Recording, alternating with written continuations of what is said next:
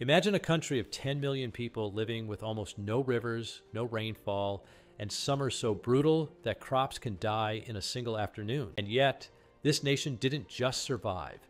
It engineered one of the most advanced water systems on the planet.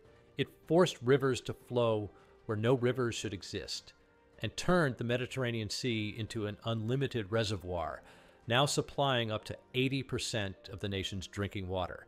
In a world where more than 2 billion people already live under severe water stress, this country achieved something almost no other nation in similar conditions ever has.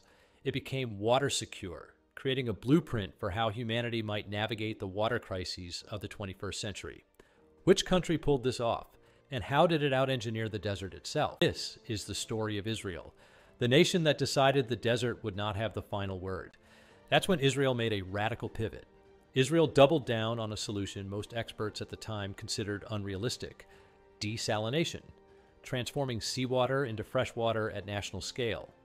Not as an emergency backup, not as a drought supplement, but as the backbone of the country's entire drinking water supply. They built 5 massive desalination plants, including Sorek, one of the largest and most efficient in the world. Today, up to 80% of Israel's household water comes from desalination. The Mediterranean Sea became a reliable, drought-proof reservoir.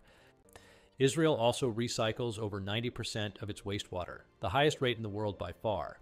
For comparison, the second highest country recycles around 30%. This water is purified and sent directly to agriculture. Crops grow using water that's already been used once before.